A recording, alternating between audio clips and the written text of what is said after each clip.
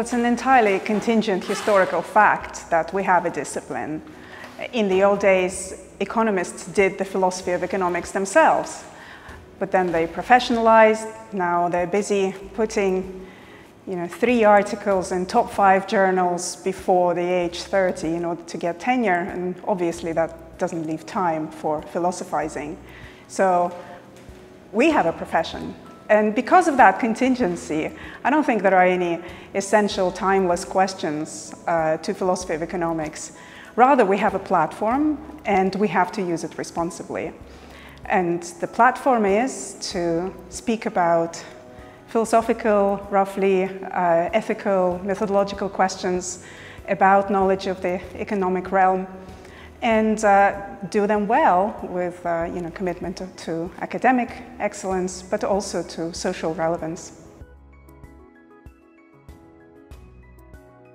Officially, when I did my master's degree at LSE in '98, Philosophy of Social Science, that's where I had wonderful teachers and met my co-author and partner, Robert Northcott, also a philosopher of economics.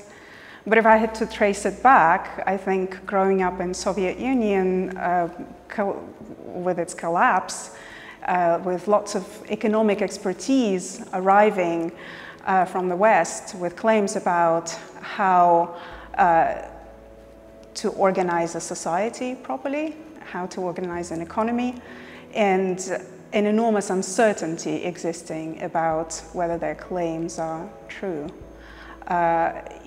When you are a teenager, you always question adults around you, and it's a very stressful time. But imagine if adults have no idea either. So I think there's a strong sense of uncertainty about whether there is even such a thing as knowledge of the social and economic realm. My fundamental interest is in the process when concepts and knowledge claims make a trip from the informal realm of life, literature, to the formal realm of science and theorizing. And economics and happiness are very similar in that way. Economics is a formalization of regular sense-making of people, and sciences of happiness is a formalization of the big questions of how to live.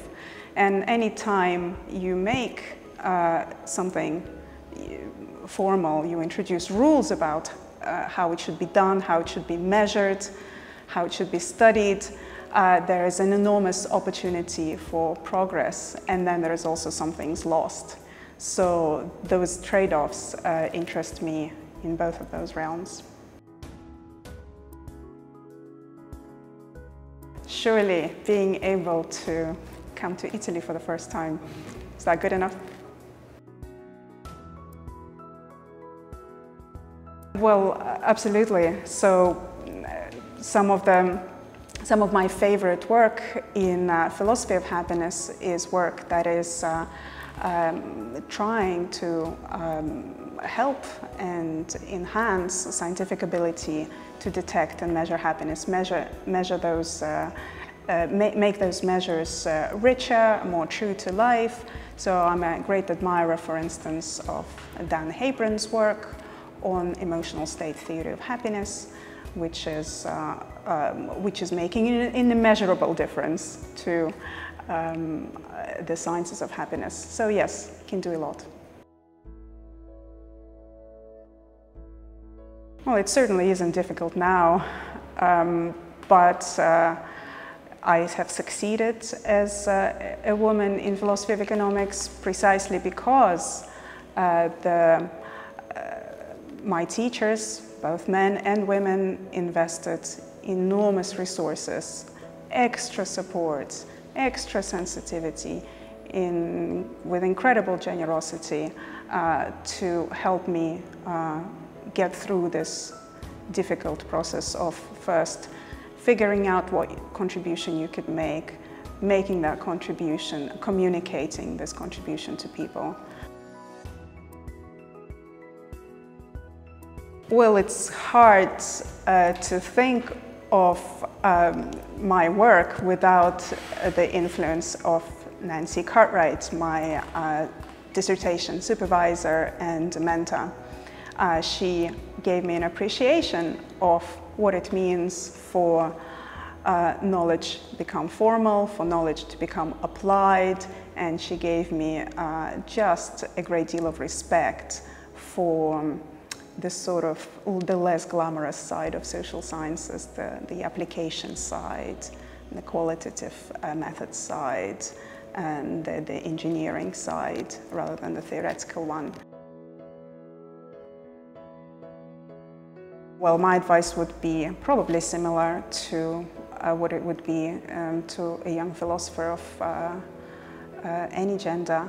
You have to choose a topic that you believe in, a topic that is a genuine sunrise topic, and you shouldn't be doing it just because other people find it interesting. You should be really emotionally committed to solving a particular problem.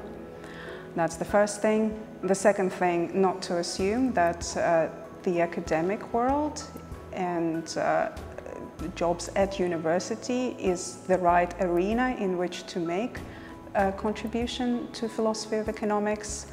And yes, and of course, in the end, not forget about your professional responsibility to make our environments one that we would want our students, future philosophers of economics, to go into, and work hard to make it inclusive, warm, kind, friendly, socially responsible, and also fantastically intellectually vibrant and fun.